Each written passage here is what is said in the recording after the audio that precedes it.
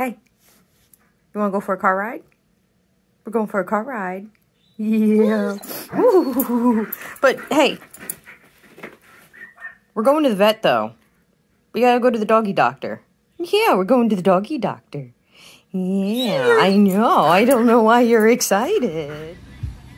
Oh, Cora, you're alright. I know. There's gonna be no needles, no surgery. We're just here for a consultation. It's okay, my girl.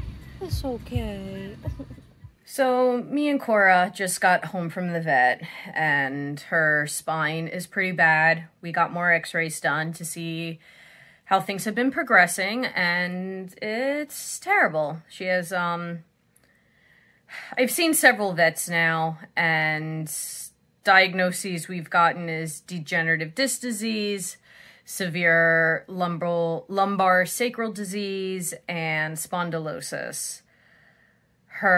Which pretty much her spine is all fusing together, and it's affecting the nerves in her back end. And the treatments we've been doing and the medications she's been taking lately haven't really been helping. So now we're starting on steroids, and the vet is investing in some sort of sonic, I want to say sonic music or sonic boom, and that is not what it is. It's some sort of sonic sound wave laser thing, which will probably start next month after she acquires the machinery. Apparently, this is something they use in animal sports medicine and horses.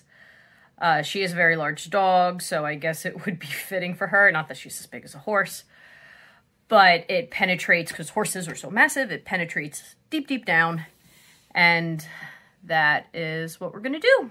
And, I mean, I was kind of thankful she didn't say the MRI, because getting an MRI done is like $5,000. Even though I do have insurance for her, I'm going to still have to pay a huge part of that. It doesn't matter. Right now, I am just more interested in quality of life and comfort than extending her life.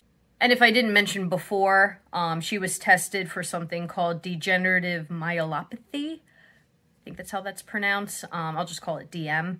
And she was negative, which is great. That the prognosis of that disease is bad. And also the ending of that disease is pretty bad. So I'm happy she doesn't have that. So that's the Cora update.